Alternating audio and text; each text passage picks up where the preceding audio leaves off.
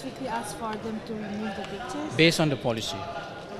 Based on the policy. I don't ask people just like that, but based on the policy, that should be respected.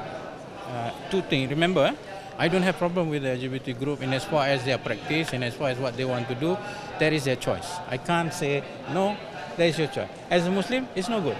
It's a sin. Fine. But then there's an issue of whether two things are breached. One is whether there is any criminal act. And that criminal act is not just for LGBT, but any Malaysian for that matter. And it should also follow due process.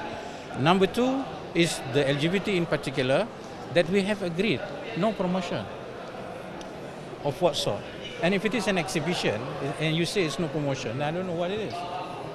So we urge that you must also respect the majority. And secondly, I think one of my main concern, saya juga tidak mahu mereka ni disakiti. Since now that they are promoted, nanti takut orang ramai marah yang anti ni dia tak boleh control and they could be hurt, which I don't want. As a government, I want everyone to be protected, not to be hurt. But at the same time, you must understand the policy is there.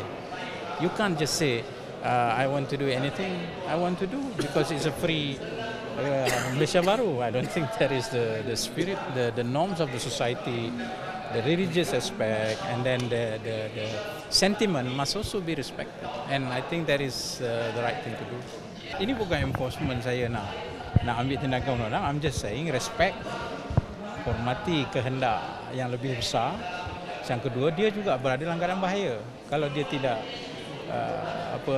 memahami konteks dan situasi. So that's why I think fair thing to do is okay, you know. And then mana saya pun in contact lah dengan pihak penganjur supaya jangan do unnecessary thing. For me that is unnecessary.